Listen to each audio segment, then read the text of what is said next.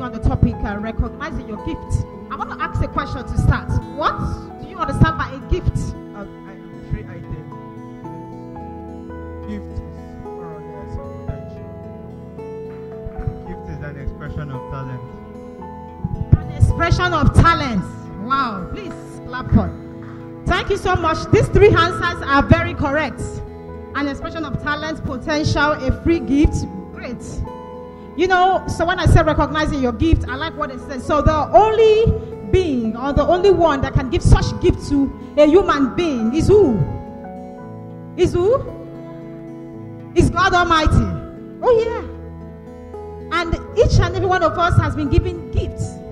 We have these gifts. I've been hearing, I was sitting down here when the other lady came to talk, and she was talking about leadership, and one wonderful lady was sharing about how she started business. That was so wonderful. It's only God that can give you such kind of free gifts that you cannot despise. It's more or less like your purpose. You cannot despise it. I want to talk about myself, and she was reading something about myself when I started very young. You know, I had gifts. You can link me as a multi-purpose person, someone that is multitasking. Let me put it that way. Multitasking, I can do so many things. At the age of 6 years, I was playing the recorder. You know this recorder that children play? I was playing recorder. And as young as I was always singing everywhere. In the kitchen, I'm singing. Toilet, I'm singing. So my dad told my mom one day, there's something about this girl. This her singing thing is beyond. I can sing for hours, I won't stop. So my father put me into a school at that young age anyway. And then I was also exposed to my church choir. I was so involved in singing and all that.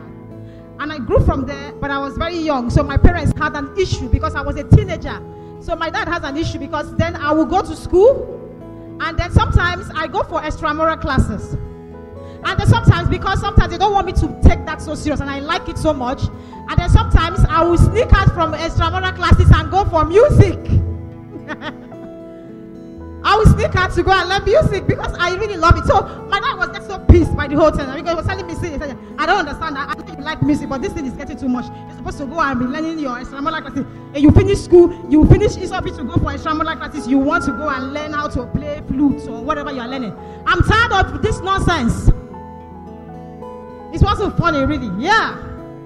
Okay, but I continued this thing because I didn't stop. There was a two-way side. My mom liked it, so she was giving me some encouragement to do. My dad did not, so it was a little bit confusing, dicing. But somehow the school set an exam, and they wanted us to come and to call our parents to come and see what we've been learning so far. So my parents were called and said, "Come and see what your children have been learning." And then they placed a Mozart before me. And I played with the flute. I played the Mozart from the beginning till the end. I was 14.